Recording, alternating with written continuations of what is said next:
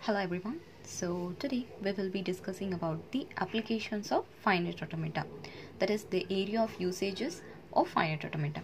Okay, so the first one would be language processing, compiler constructions, computer networks, video games, design of digital circuits, biomedical problem solving. There are still few more fields where we will be using finite automata, but these 6 are the major areas of finite automata. Okay, so now let us see the brief in each area how finite automata is useful. First one, language processing. Language processing, in simple terms, we can refer it as where a human will be using his words so that he can express his feelings or emotions to the opponent. Whereas when it comes to computation, language processing will be completely dependent upon the machines. Okay, the input which is given by the user has to be processed by the machine. So now let us see how it is being used in our day-to-day basis. Okay, so the first example would be email filters. Email filters are nothing but where we will be differentiating the actual, that is original mails and the spam ones. Okay, so that is where we will be using the language processing. Next up, smart assistants. Whereas we have come across many smart assistants nowadays where we can use certain examples like Amazon's Alexa, Microsoft's Cortana, or Apple's Siri, Google's Google Assistants. So these all have evolved with the usage of language processing, which is of finite automata algorithm usage. Okay, next one is compiler construction. Compiler is basically an application where a high-ended programming language will be converted into a low-level language like machine code. Okay, so that the program can be executed. So in construction of those compilers, we will be using the finite automata algorithms. Next, computer networks. Computer networks are where we have come across many protocols like HTTP, HTTPS, FTP. These protocols are being developed with the usage of finite automata. Next, video games. Video games is more of creativity and complex algorithm basis rather than just programming language. Okay, so where those complex algorithms are distinguished in video games using the finite automata.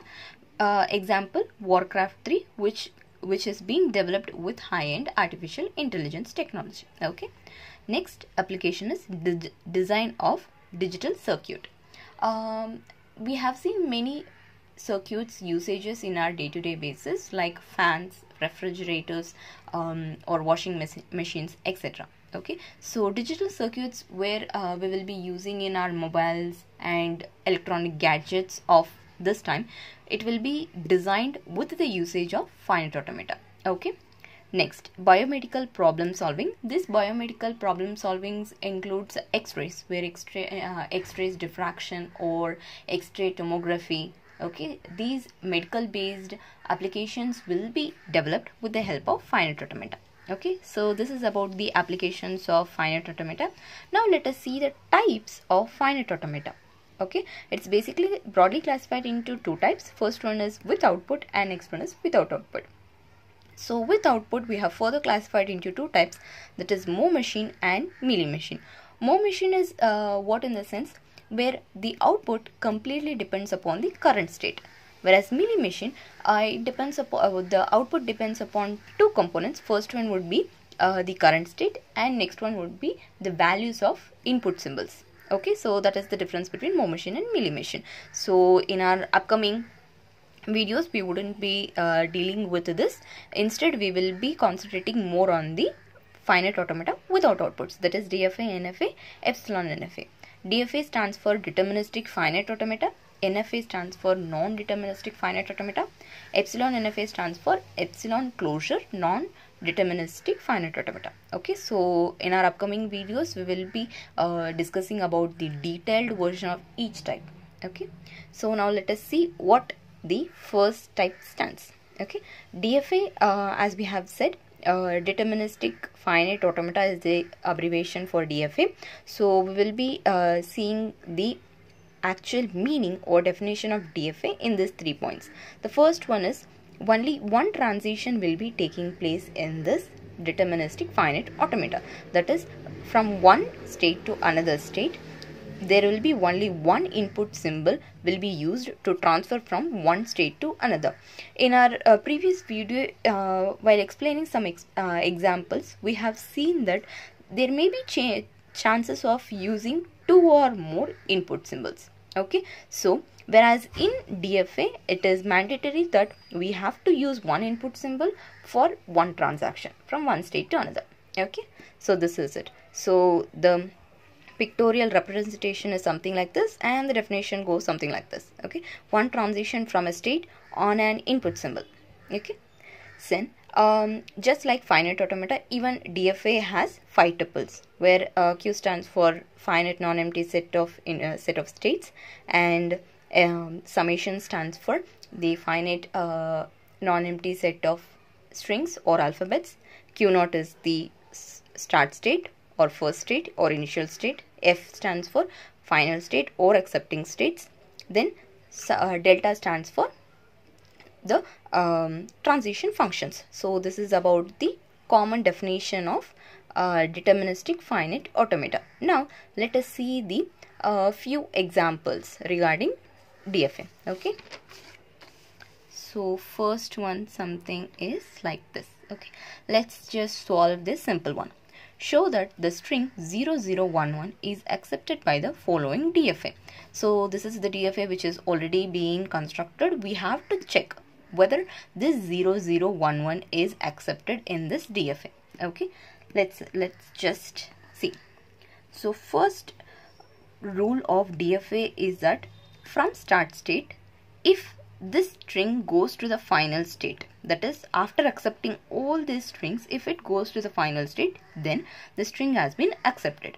Or else if it is not present in the final state, if in case it just returned to the first state or any other states apart from final state, then we can say that that specific string is rejected. Okay, now let us see whether this string is accepted or not.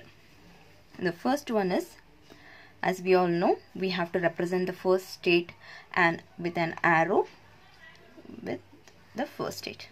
So this is the first state. So 0. On accepting 0, it is staying on the same state. So let's just draw. Okay. Next, again 0. Again on accepting 0, it is staying on the same state.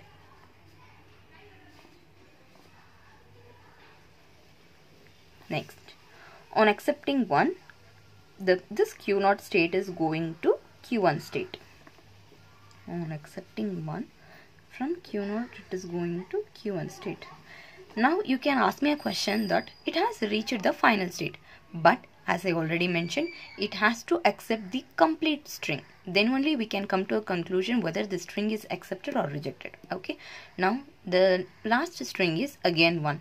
So in Q1, if 1 is being an input symbol, it is again repeating itself. So you can see there are two inputs, 0 and 1. So this has been accepted.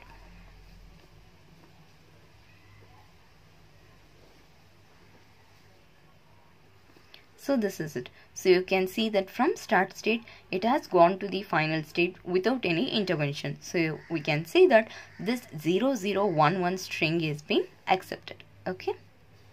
Next, now let us see this example 2. Check whether the string AABAB and BABA is accepted by the following DFA. So DFA is something like this. Okay, let's just say how this string will be accepted. So first one would be AABAB. Okay, so we have to see start Q0. On accepting A, let's say where it is going. It is going to Q1. On accepting A input symbol, it is going to state Q1. Next, again A. From Q1, on accepting A, it is staying in the same state. So Q1 itself. Next, the third one is B.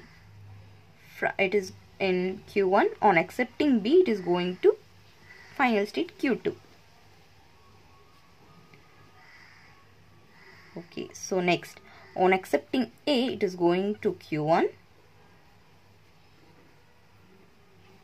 Next, on accepting B, it is going to Q2.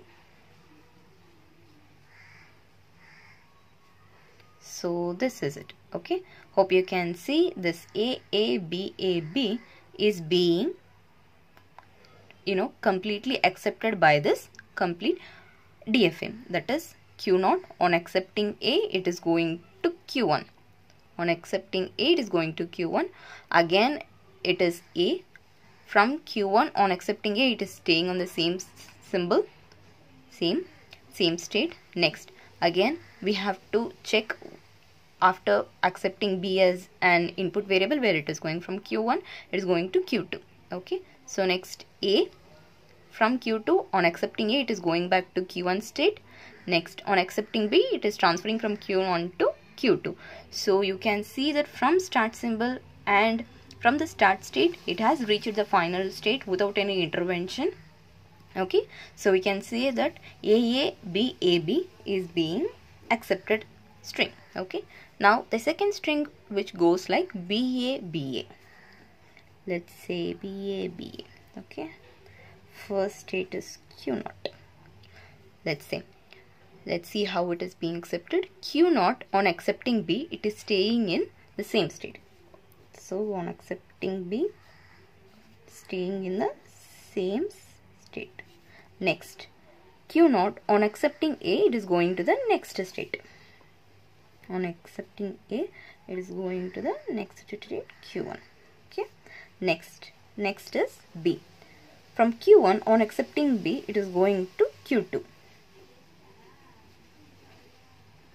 Next, the final symbol is from Q2, on accepting A, it is going back to Q1.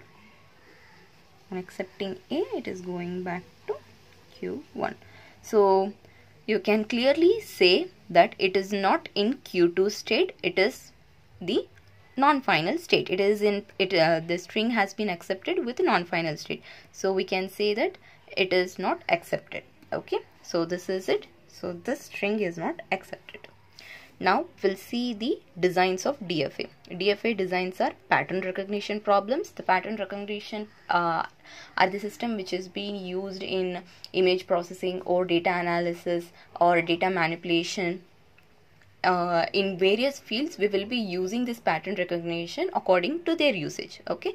Next, divisible by k problems. Even this is also used with regards to latest technologies. Okay. Modulo k, counter programs, counter problems. All these types are being used in different technologies which we use in our day-to-day lives, but in the terms of algorithm. Okay, now let us see what actually each one are in our upcoming videos. Now for this video, we will be just discussing the steps with regards to pattern recognition. Okay, so let's see the first 5 steps to convert pattern recognition problems. Okay, first would be identify the minimum strings. Step 2, identify the alphabets. Step 3, construct a skeleton of DFA. Step 4, identify other transition which are not defined in step 3. Okay. In step 5, construct the DFA using transition in step 3 and step 4. So for this video, let's just see or know what actually these 5 steps are. In our upcoming videos, we will be discussing about the problems too. Problems regarding pattern recognition, divisible by k problems, modulo k problems, counter problems, one after the other. Okay. Thank you for watching. Have a good day. Bye-bye.